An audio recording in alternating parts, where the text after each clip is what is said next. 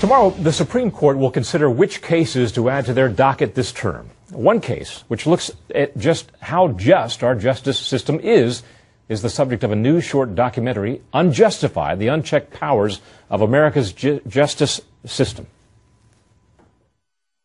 The chief prosecutor, the U.S. attorney, does supervise the assistant U.S. attorneys. But who's supervising the U.S. attorney? Producer Nicholas McKinney interviewed several judicial experts for his documentary, and he joins me now, along with former Solicitor General Paul Clement, the lead lawyer for the case in question. Gentlemen, thanks for joining us. What was the crime that Sholom Rubashkin committed in this particular case? Well, the crime that he was convicted of was bank fraud. He was also accused of a number of immigration violations, but those were never ultimately prosecuted. So it was one count, it was essentially a bank fraud conviction. Nicholas McKinney, tell me what drew you to this case in the first place. Well, my partner and I had been looking for to make a film about the justice system, and a colleague drew our attention to Mr. Rubashkin's case. And when we began looking at it, it seemed like it was kind of this perfect storm of a continuing very aggressive prosecution, ultimately a very draconian sentencing.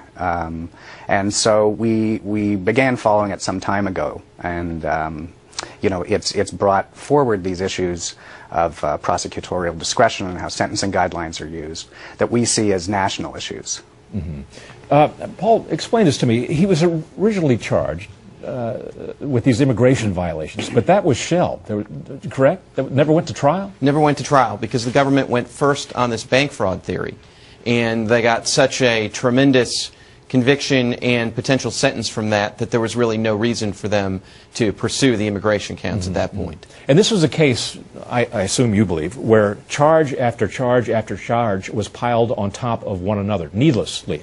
Well, and what really happened here is under the sentencing guidelines that determine how long a sentence is under the federal system, what really drives the sentence for a fraud count is the so-called amount of the fraud.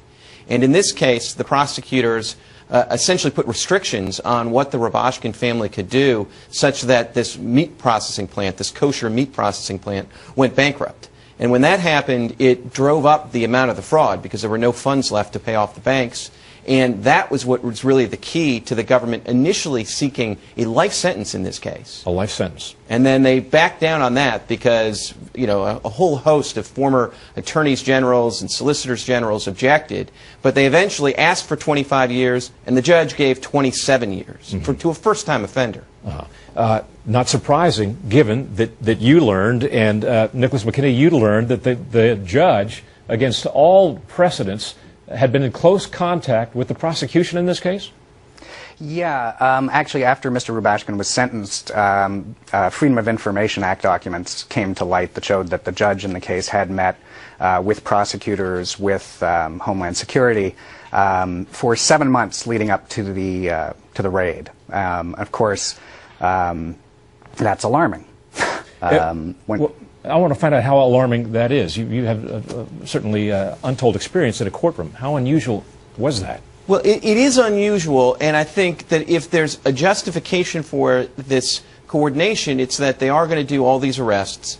It's in a courthouse that doesn't usually have this kind of volume, because if there were immigration violations suspected, they'd bring a lot of people in.